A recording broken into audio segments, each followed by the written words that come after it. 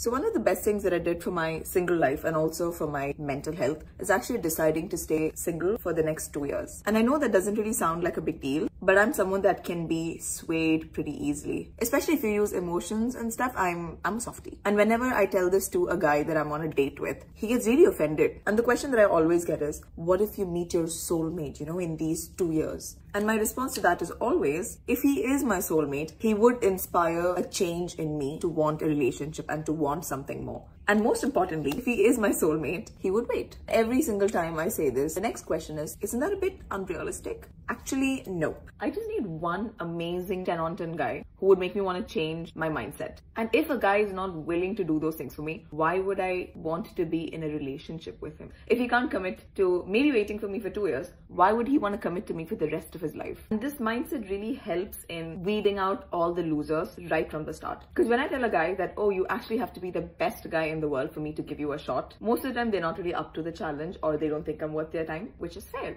because then you're not worth my time. I think I'm amazing at building a successful single life. So if you're gonna come into this energy and into this space of mine, you have to be there. Once you get over a couple of times, you kind of learn a lesson.